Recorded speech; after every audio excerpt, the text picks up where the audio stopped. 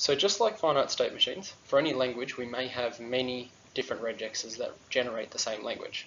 So what we're going to look at in this video is some algebraic rules that we can use to make regular expressions simpler. What you'll need to remember are the rules for what defines a regular expression and some basic first year algebra. So concepts like what a zero or an identity mean when we talk about algebraic things. For example, zero is the zero of multiplication and addition, etc. What the concepts of associativity and commutativity mean. So you all know how to manipulate some basic algebraic expressions. For example, if you have this thing here, then you'll be able to reduce it down to this expression here, which is simpler to look at, using some basic properties, like for example that multiplication distributes over addition and that you can reduce this expression down to be a simpler expression. We're going to teach you a few rules that apply in a similar manner to regular expressions, which you can then move through in the same sort of algebraic manner to reduce a large, complicated regex down to a simpler one. So the first thing to remember is that a regex describes a language which is just a set, which means that the same basic principles that apply to the concepts like union and the empty set and things like that in a regex still apply to regexes directly. So when we write down something like a regex union with another regex, then the same rule of commutativity of union applies. So that means that it's exactly the same as writing beta union alpha. It also means that union is associative. So if I have some regular expression AA union B all union C, then that's exactly the same as AA union with B union C. And if you look at the definition of sets, that makes complete sense. The empty set is the identity for union. So that just simply means that whenever we end up with something that describes the empty set in a regex, and it's unioned with another regex, then that is exactly the same as just the original regex alpha. So alpha union the empty set is just alpha. Also, we say that union is idempotent, which means that if I apply it as a binary operator like this to two equivalent regexes, then that's just exactly the same as the original regex. And this makes sense. A set unioned with its set can't add any extra elements. It's just itself. Now we're going to talk about concatenation, which is where we start to see some regex-specific behavior. So concatenation is associative. So if I have alpha, beta, gamma, so three regexes, remember these might be complicated things, so like alpha might be AA, BB, Kleene, or something like that. But if I have three regexes concatenated, then it doesn't matter which order I concatenate them in. Secondly, the empty string, epsilon, is our identity for concatenation. So what that means is that when we concatenate eps onto something, it doesn't change it. Alpha eps is exactly the same as alpha. Remember that before, the empty set was the identity for union, which meant that when we union something, we kept the original set. In this case, the empty set is the zero for concatenation. That means that when we concatenate the regex with the empty set, we end up with the empty set. Now, this makes sense because if I have a set, let's say it's just one string here, and then I try to concatenate it with every member of the empty set, well, the empty set has no members, so there's no pairwise results. So the result of concatenating those two languages is just the empty set. We also see that concatenation distributes over union. This is just like multiplication distributing over addition. So before, remember when you had x multiplied by y plus z, we could just multiply x with y and x with z to get xy plus xz. Well, this same approach applies to concatenation and union. So when we have alpha union beta all multiplied by gamma, concatenated with gamma, that's the same as alpha concatenated with gamma union with beta concatenated with gamma. And because concatenation is associative, this doesn't matter which order we do it in. Finally, we have a few rules with Kleene star. So the Kleene star of a language always adds in epsilon. So the Kleene star of the empty set is the language just containing the empty string, which we represent in a regex as just eps.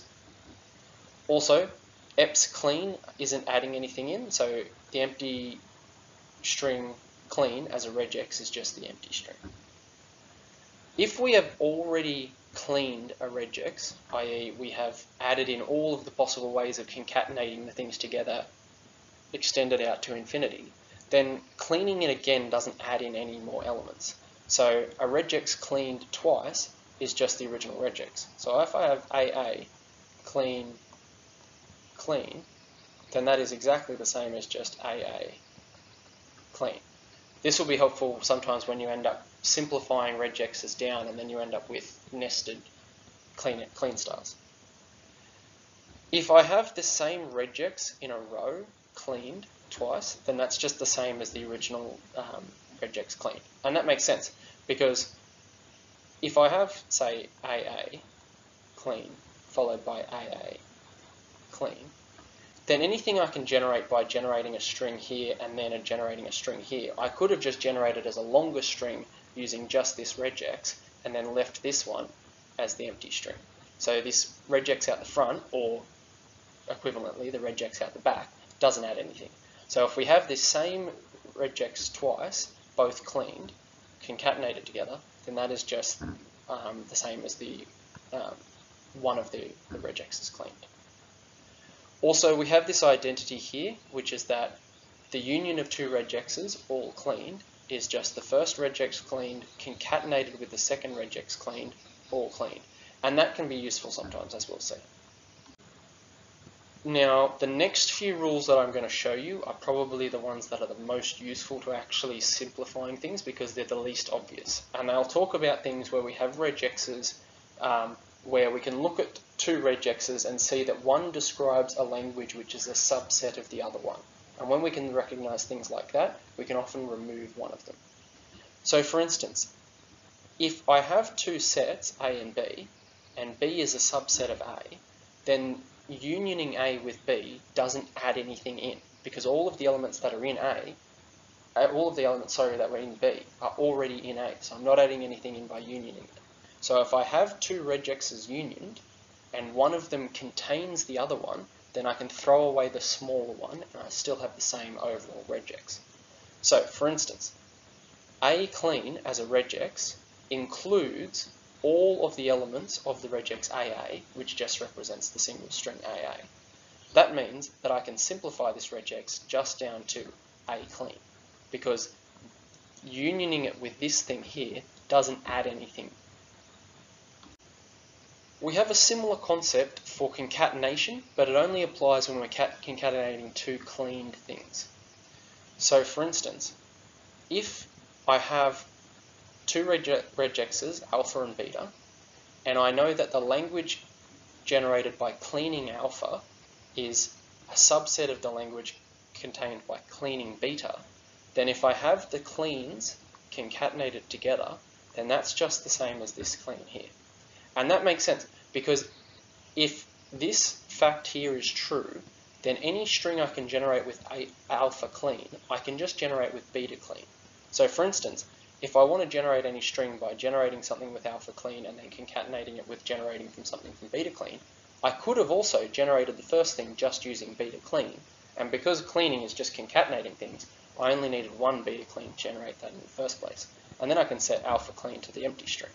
So the alpha clean out the front there doesn't add anything in terms of the set of all strings that I can build up using that regex. So alpha clean, beta clean is exactly the same as just beta clean. If we look at this example here, we've got A clean concatenated with A union B clean. Now, we can get rid of the A clean out the front because it is a subset of A union B clean. So for a more concrete example, let's say we generated the string, so with A clean and then A union B clean. If we generated the string of 3 A's followed by BB using that, I could have also generated that entire string just using the A union B. So the A clean out the front didn't add anything. So that means that I can reduce that regex just down to A union B all cleaned. And obviously, it doesn't matter what order I put this in. I can just remove whichever of the two is the smallest set. So whichever of the two is the subset.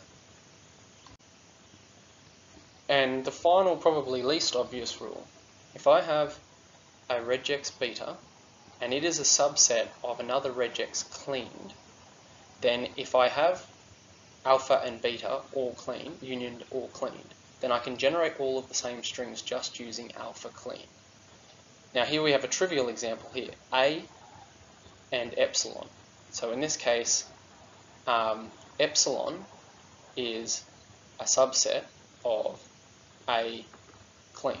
So that means we can just remove the epsilon and generate all of the same strings. And that makes sense, because the only thing that I can generate by concatenating any number of A's or epsilon together over and over again, I can generate just by concatenating any number of A's.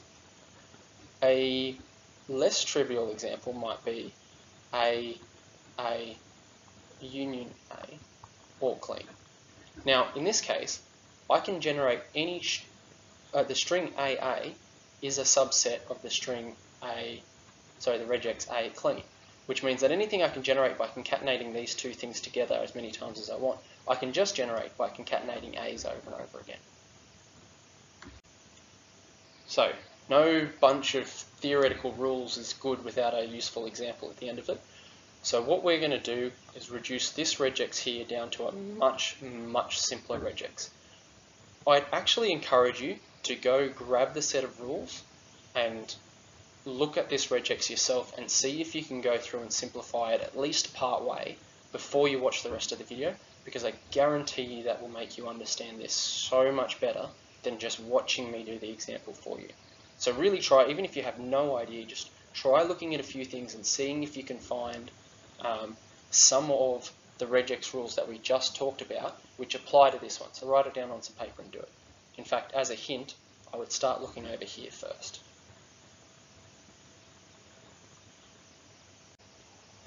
So the solution. I'm going to go through this step by step, and over on the right here in blue are going to be the rules that I used to do the simplification. So in the first case, I see that I have A clean union with the empty set. Now we know that the empty set is the 0 for union, so it doesn't do anything, which means that this reduces down to the exact same as this. So that's the first simplification. Then we keep looking at that same thing, and we notice that A clean, clean again, doesn't do anything extra. That's just the same as A clean. So we can reduce this down to this.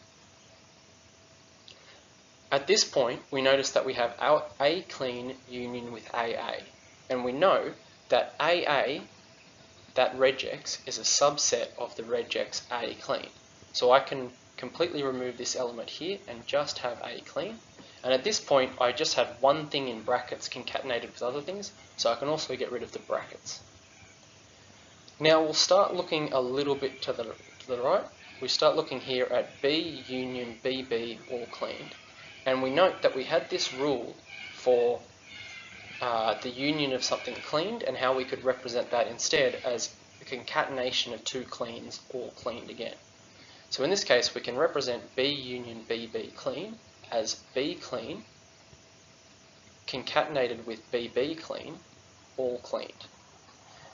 At this point, we can see that BB clean is a subset of B clean, and we said that when we had two regexes cleaned concatenated together and one was a subset of the other, we could remove one of them.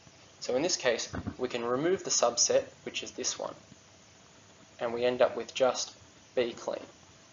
Again, because B clean is on its own in brackets and it's just beside concatenations, I can just remove the brackets and I end up with something that looks like this.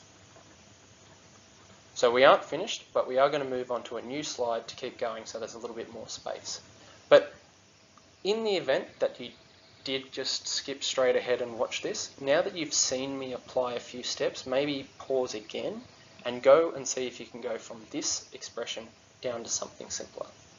Again, it doesn't matter if you get it right, it matters that you've tried working through it, and it's even better if you've actually hit a few hard points to make you think, because that'll do so much better than just watching me do the solution.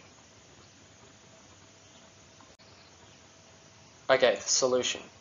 So now we notice that we have B clean concatenated with B clean, which we know doesn't add anything, so we can reduce that just down to B clean. Now, the only real complicated thing we have here is over on the right-hand side, and we notice that this little sub-expression here is the concatenation of two things cleaned, and B clean is a subset of A union B all cleaned, so I can remove the smaller set from the concatenation and completely wipe out this B clean. At this point, I notice that I have something cleaned unioned with something else, and that second thing is a subset of the first thing. So I have that AB is a subset of A union B all cleaned, so I can remove this from the union, because unioning something, a subset, into its superset doesn't add any new elements. So now we have something that's starting to look very simple. And again, we have the case where we've ended up with something cleaned again, so we can remove the extra clean, and we just end up with A clean concatenated with B clean concatenated with A union B all cleaned. At this point, we notice again that we have the concatenation of two things that are both cleaned, and the first thing is a subset of the second thing. So in this case, I can generate everything that I could generate using a B clean using the A union B all cleaned. So I can completely remove this element here. And once I've done that, I end up in the exact same situation again, except it's just A that I've got cleaned out the front, so I can remove that. So in fact, that nasty regex that we saw at the start simply described the set of all strings that we can generate using A's and B's, including the empty string. So it was really just, if I have my alphabet being A and B, that original regex just represented sigma star. So what you should have gotten from this video is what the algebra of regular expressions looks like, and the ways in which we can use those sets of rules, just like we do with our normal algebra, to reduce a more complicated regex down to a simpler one.